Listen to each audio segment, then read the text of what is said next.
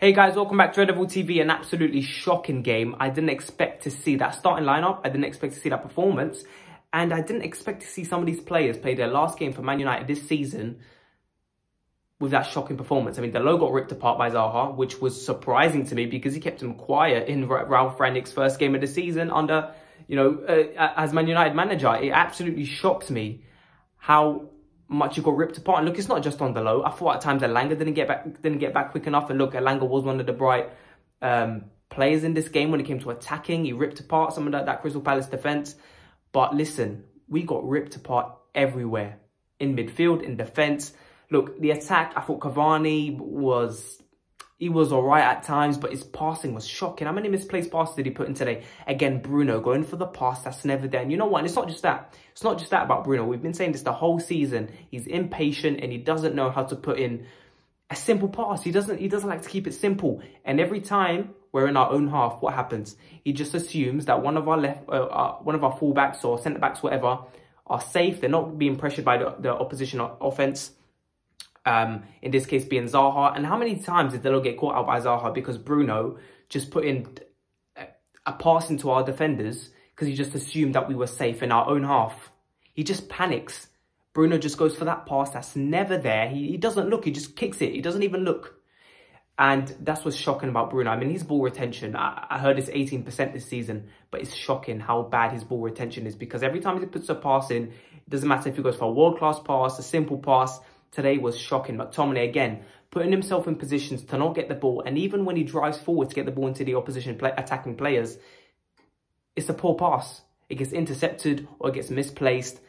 Shocking. McTominay is not good enough. But again, today, we always talk about players like Ronaldo not being able to press at his age, okay? Cavani was there today, a player who presses. Yes, he's been injured the whole season, but he's a player who presses. Fred today, pressing very high up, leaving McTominay exposed. What's going to happen? McTominay is not a good defensive midfielder. We know he doesn't read the game well.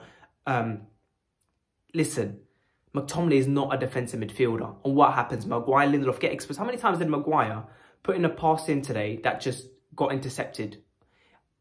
It's shocking. And even on the goal, Dalot gets ripped apart by Zaha. But what does Lindelof do? He doesn't put his body in the way to get a tackling or an interception in. He just lets Zaha take the shot. He doesn't do enough in that situation, Lindelof. You expect Lindelof to put his body in the way, put in a tackle, put in a block, something. But nah, Zaha just takes a shot and it goes bottom corner. And that's it. And this is what we've seen this whole season. It's not a surprise, but we're lucky to get Europa League football. It's important for Ten Hag to get Europa League football next season to experiment with this team and see what players are not good enough. We've heard about some of these players going to go. Apparently, Wan-Bissaka's up for sale. Look, at this point, Dalot could be up for sale. And I'll be like, you know what? Put him up for sale because today's performance was shocking. And look, Zaha's a tricky player. He's skillful, he's agile. And this is the problem with Dalot. I've discussed this with many people. I think Dalot's problem is he's not agile enough. And he needs to be a bit more patient in terms of his decision making. He just assumes that Zaha's going to go this way. Look, it happens with every defender. He's a tough player to mark. He's a tough player to read. He is. Zaha's a tough player to read. But he kept him quiet in the first game against Crystal Palace, Ralph's first game. This game was shocking. And look, it was the first game we played a 4-2-2. Would that have helped? I would have liked to see Bruno on the left, put Hannibal in midfield. The midfield just gets run over. I mean, you see Fred and Bruno. We played a 4-2-3-1, but look, McTominay is always exposed. McTominay is always left by himself and he can't do that role. I mean, clearly we need a defensive midfielder. Ralph doesn't have any more options. It's the last game of the season. Who cares? Get the players in the summer. Get the players in the summer. Problems today. Possession of the ball, we can't keep it. Defence is a shambles. Midfield is a shambles. No surprises there. Is what we've seen the whole season. Everything is just poor. In attack, we create some chances. Elanga was decent. Hannibal had some chances in terms of, getting that final pass onto Cavani. But it just never got there. It never got there. And this is the thing. Ball retention, interceptions from the opposition team. We just kept losing the ball. We had no flow in the game. Yes, we had some decent spells in possession and that could have created something.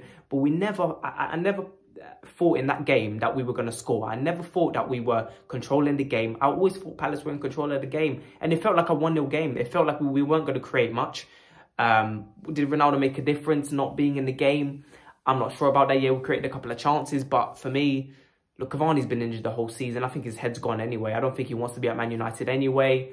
He's going to leave. Would Lingard made a difference in the midfield? Probably not. Pogba in the midfield? Probably not. Look, it's a lack of balance in this team. It's a lack of everything in this team. Quality, balance, and at this point, quantity, because we had 4 youngsters on the bench. And that's it. So, guys, in terms of this team, I'm excited for the transfer window. I'm excited to see what players we get. And we're simply not good enough. And we're lucky to get Europa League football. West Ham bottle against Brighton. Brighton help us out, but they also battered us 2 weeks ago. So we need to be a little bit more grateful for Brighton to do this, because we got battered by them. And they battered West Ham today as well.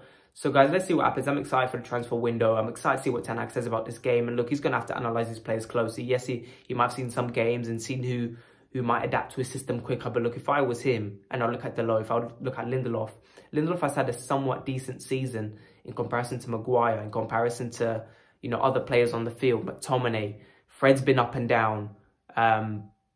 Look, De Gea, I can count maybe on 1 or 2 fingers bad games De Gea's had. He's probably been our player of the season with Ronaldo. Everyone else has been shocking.